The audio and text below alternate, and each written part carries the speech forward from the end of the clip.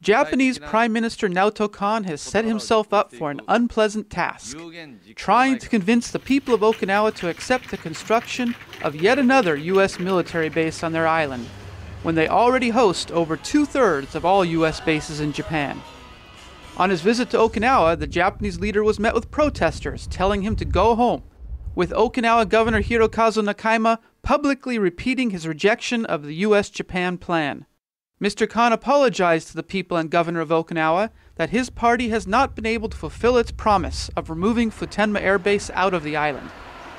The central government still hopes to lure Okinawa's support through offering generous financial aid to Okinawa Prefecture.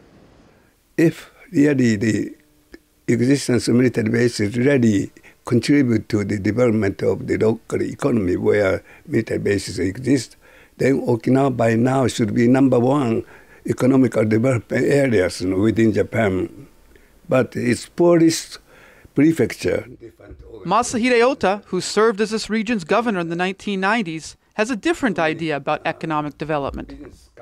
In Okinawan cases, economical development requires the return of U.S. military bases because Okinawa is such a tiny place, so we don't have land.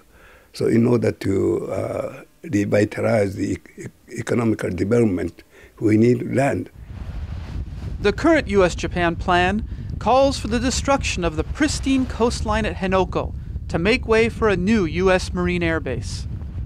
If you bring in the military base there, you would betray your own law, The issue of U.S. bases in Okinawa continues to be extremely divisive, not only between the central government and the people of Okinawa, but within the Japanese political system as a whole, and indeed within the ruling party itself.